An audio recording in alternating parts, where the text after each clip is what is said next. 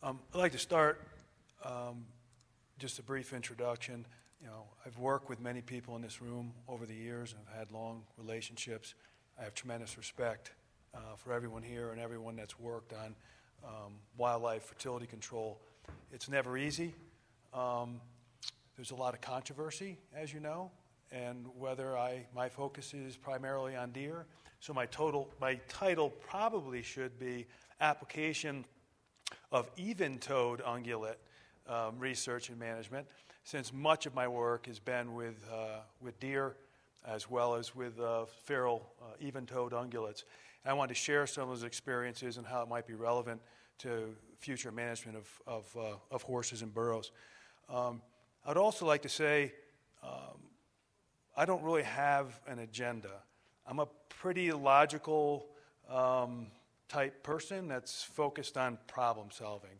I see a pretty big problem with horses, so I find it interesting and challenging opportunity. And I think everyone in this room, I would say for the most part, believes that wildlife should be both healthy in its relative abundance in individual health and the health of the environment. I think that's our overall goal.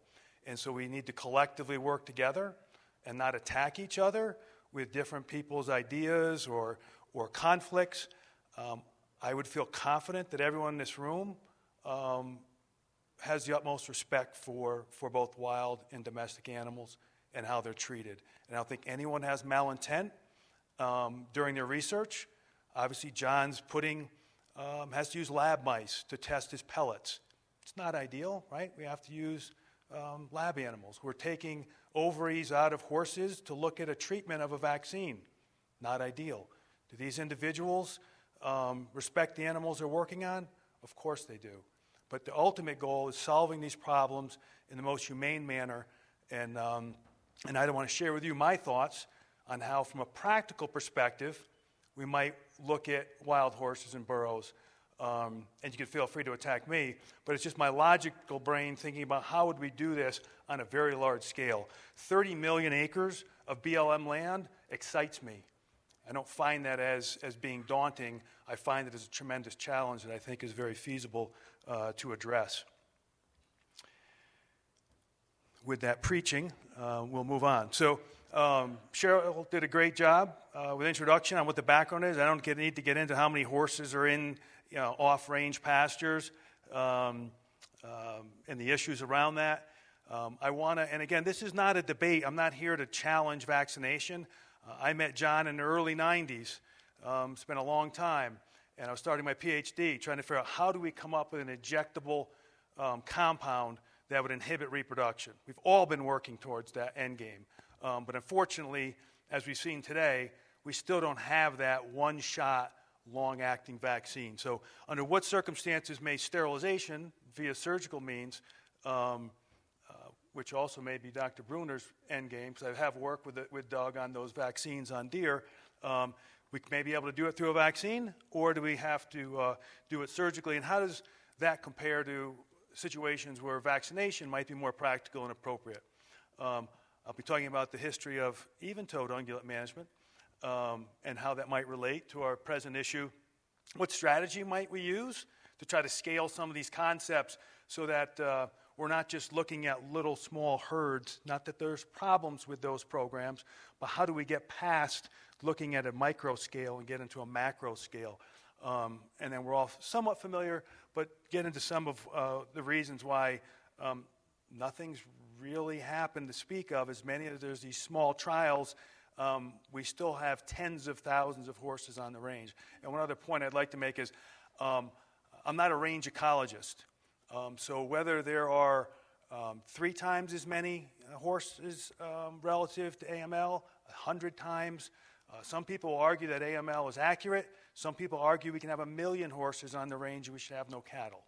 I have no opinion on that. That's not my place. I'm looking at how do we mitigate an overabundance of horses in some of these landscapes. So right now we have a pretty simple program, right? We round horses up, we gather horses and we put them in a pasture.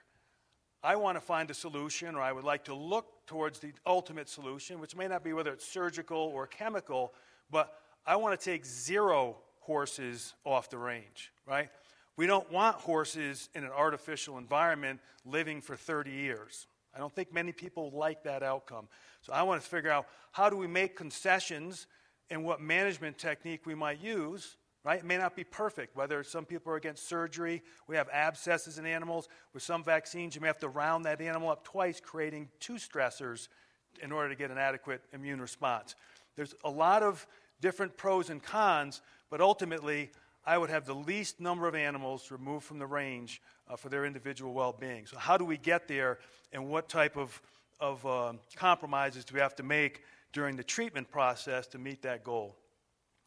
We've seen many of the summaries on research that's taken place to date, and my goal, as I'm going to get into here briefly, is how do we take what technology we have now and let's make it work. Let's get into a larger landscape environment and see if we can inhibit reproduction in a high enough percentage of the animals to have a management outcome that is near what our objectives are, which again obviously vary based on species and location. So Stefan, you need 80% just to stabilize in a horse. The sons of guns, which is good, they live a long time, but then it's a son of a gun because they live a long time. So with low mortality rates, and you can't have much reproduction in order to have that population continue to grow. So that's a big battle. So even if we had most of our vaccines, as we've seen, they're anywhere from 85 to 95% effective. So even if I captured and treated 100% of the horses, if we're only 90% effective, we're barely starting to be able to potentially incur a population reduction. It would be very minor. So by definition, with a vaccine at this stage of our technology, we can barely stabilize a population if we handle every horse in the environment in which we're working, or even with deer, it's very similar. So we don't have a single dose. As John mentioned, we've gotten away from a primer and a boost to be effective and then come up with a tertiary treatment to have longer sustained efficacy, but we don't have a one-shot vaccine. And I don't even know if that's ever going to be feasible. So how does that hamper our ability to really,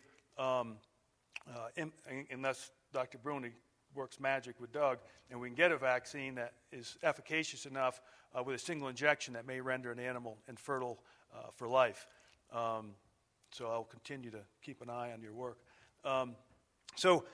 Given the fact that we have this lack of a single dose, the only thing that mimics that right now is we can do chemical occlusion, similar to a vasectomy, but really have a surgical approach is all we have to date that's nearly 100% effective with a one-time administration. So that animal only has to be handled once versus the possible additional stressors of having to boost it in the landscape. So what I've tried to do with deer, and I would argue it has some use for horses, is how do we use a surgical method to serve as a surrogate for our vaccines until our vaccines can simulate the outcome of a surgical procedure. So I've been watching vaccine development since the early 90s.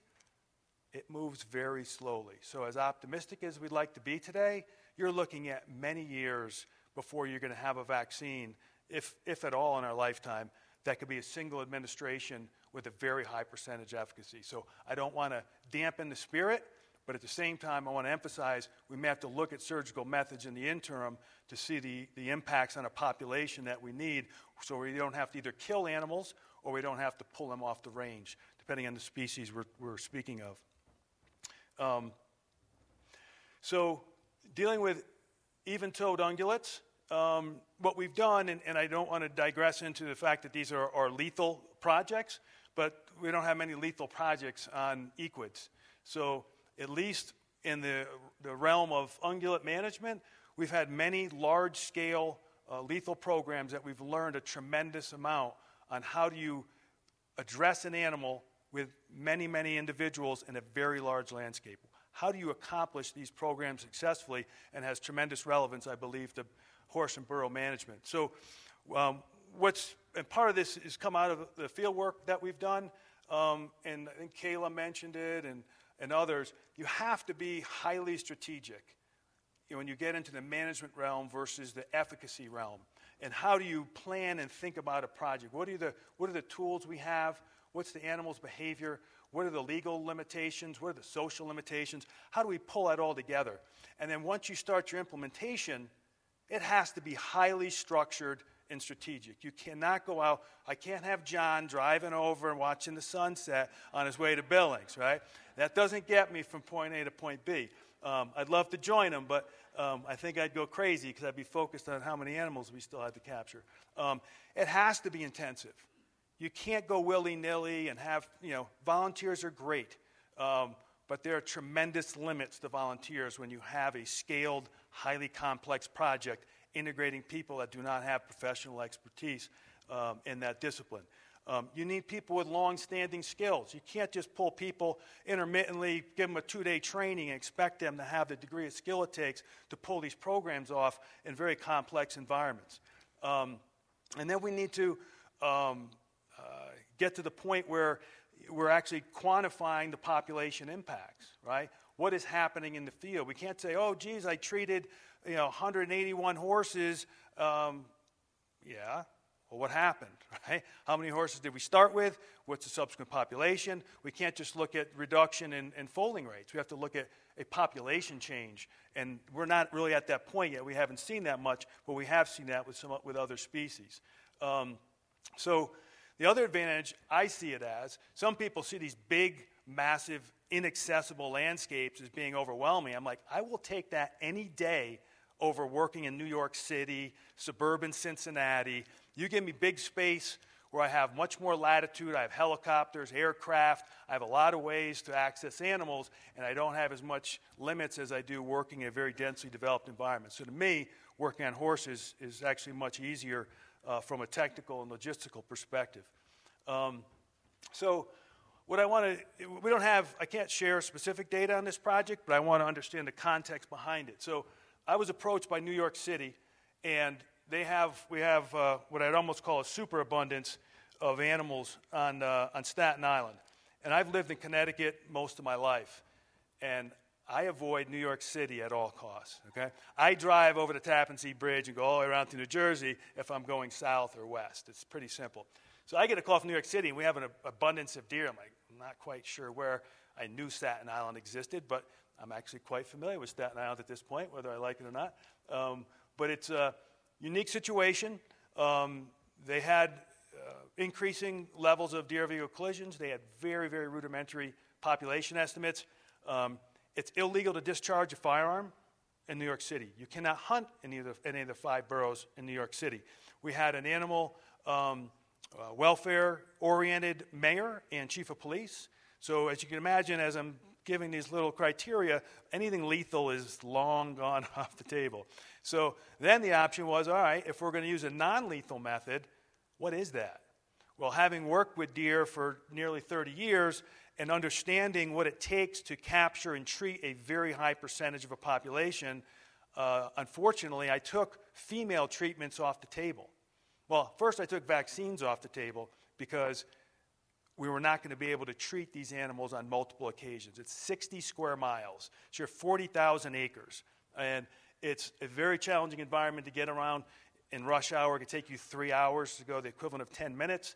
And there's a huge population that's using this landscape that's hard to work around. So but it was a challenge to me that we can demonstrate, we can scale most of the projects on deer that everyone's done, they're a couple square miles. We got up to 6 square miles. And it's like, we have deer throughout the Northeast, right? So can we take this to another level? So in order to do that, the only option that I can come up with, which still somewhat seems ludicrous to today, was to treat males. And that's because it's an island, so we don't have immigration issues to speak of.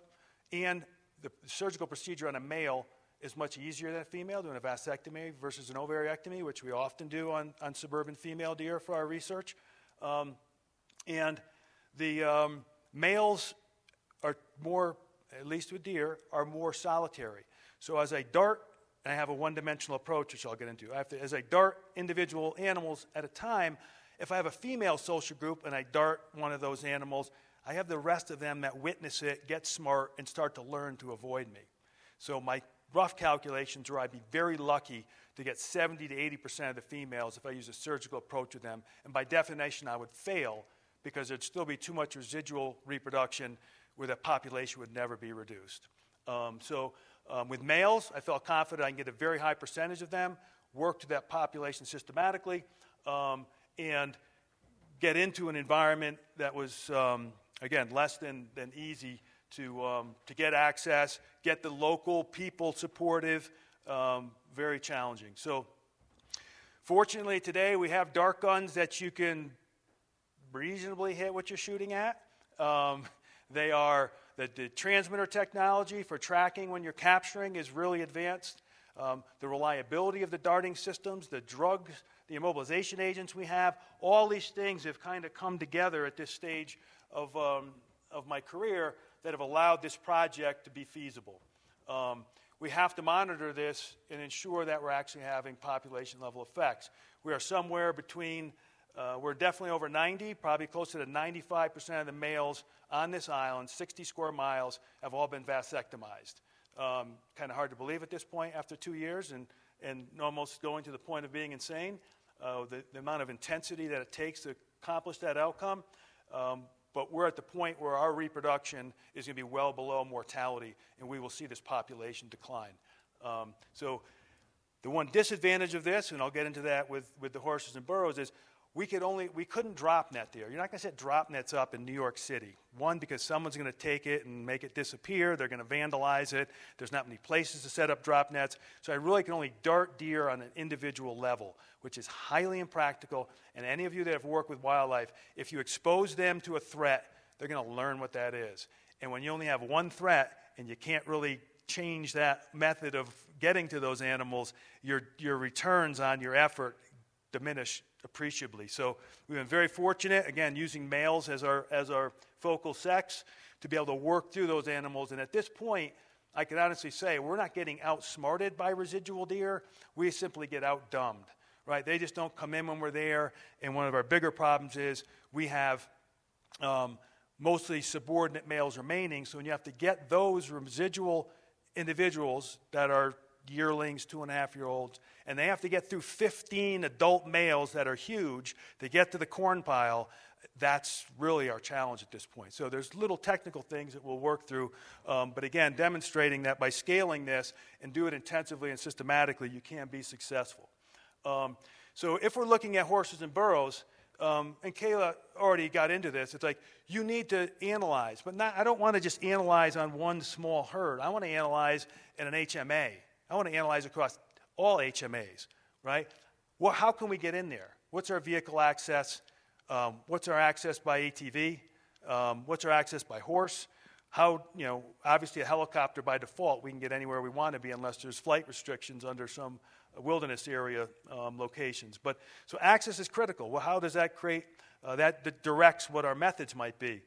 Do we have areas that, I think Stefan said, that people assume there's no horses, and then areas with higher concentrations, with better habitat, water, other mechanisms of determining whether we're going to be dealing with a situation where you can only corral because there's so many, or whether they're more sparse and you can individually engage them with remote darting, for example. Approachability with any species, right? It turns into a whole nother world when you go from an animal that you can get 30 yards from and wants to eat an apple out of your hand to an animal that you only see dust when you approach it in that environment. Those are two different worlds, and to assume they're the same or similar and that you're going to use the same method, it would approach insanity to be thinking on that wavelength. Corrals have been proven, right? BLM uses it, other groups use them. That's the only way you're going to capture a high volume of animals in a huge landscape. So where can we get them? How do we trailer them in? Do we helicopter lift them in? What percentage of that population can we get in a corral trap, regardless of the method we're treating them with? It's a critical tool. And at what point does it become too complicated to get that tool into a remote area where you're going to use a helicopter to dart or use some other remote method to engage those animals? And ultimately, some animals are going to be resource limited, and we can manipulate them. Others, you're not going to have any luck, and you're going to have to go to that horse or round that horse up in order to get it in hand for treatment.